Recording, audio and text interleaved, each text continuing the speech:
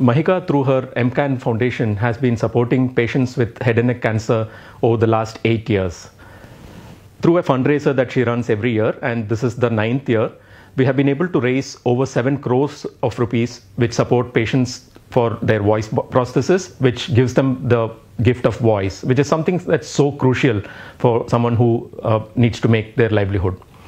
Last year, we had to go online because we couldn't have the luxury of having this through a live show.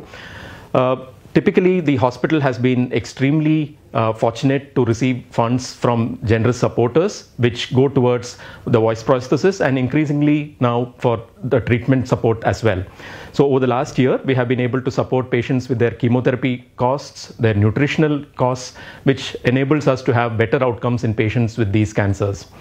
So I'd like to take this opportunity to thank all her supporters, her donors, for coming in year on year and supporting the cause of head and neck cancer in the country. Thank you very much.